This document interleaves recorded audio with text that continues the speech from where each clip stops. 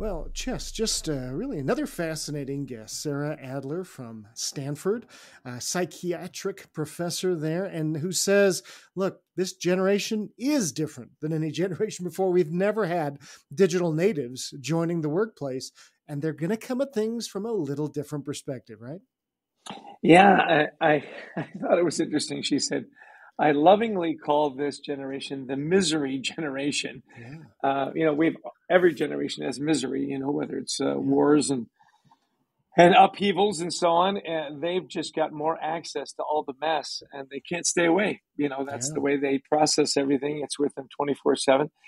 She said, I really tuned into her answer to your question. Are they more anxious or do they just talk about it more? Yeah, And she said both. yeah, you know, yeah. they are more anxious and they do talk about it more. So that was an interesting takeaway for me. Well, you just heard, connection to 9/11, which, our generation all, of course, went through.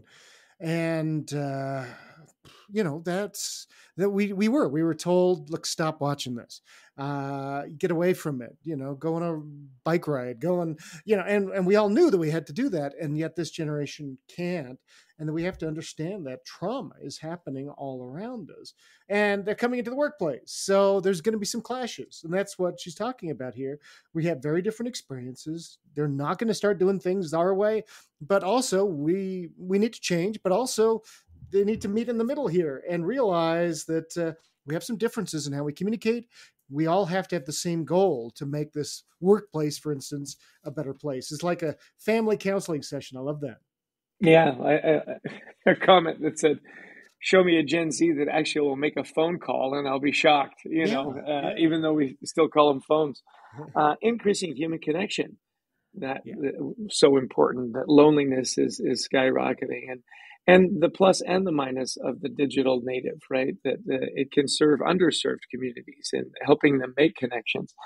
We took a little deep dive on the trusted information. I think that's going to continue to be really a big issue because oh she did say, "How does it make you feel?" and so on. Well, I think misinformation can make you feel pretty good too, and yeah, so yeah, you've got to really take a deep dive on that.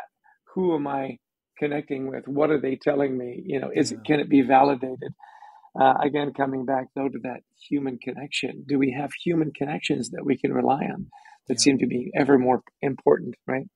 Absolutely, absolutely. And I think the last thing I took away was that, look, goodness of fit. She talked about, when we are looking and examining, closing out, examining where we're working, and this is so important for Gen Z. That's very mission and purpose driven.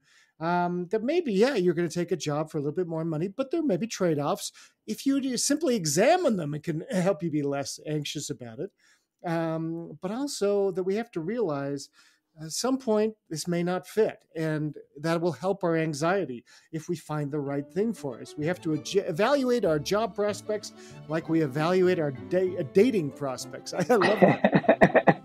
And last for me was give yourself a break. When you're doing your Yeah, own personal maintenance, give yourself a little grace. She said, look, my whole family's ADHD, and so we're really focused on diet and exercise and sleep, and taking those breaks and giving yourself a little grace that just says, look, I need a break to recuperate and grace. And when we think about grace, who are we grateful for, Adrian? It's our well, producer. especially to our producer Brent Klein, to Christy Lawrence, who helps us find amazing guests, and to all of you who listen in, who download. If you like the podcast, please share it. We'd love you also to visit thecultureworks.com for some free resources to help you and your team culture thrive. Yeah, we love speaking around the world as well, whether it's in person or virtual, on topics of culture, teamwork, resilience. Give us a call. We'd love to talk to you about your event, and stop by and pick up our book, Anxiety at Work. Lots of great tips in there as well. So, Adrian, what would you say to wrap this up? Well, thanks everybody for joining us. Until next time, we wish you the best of mental health.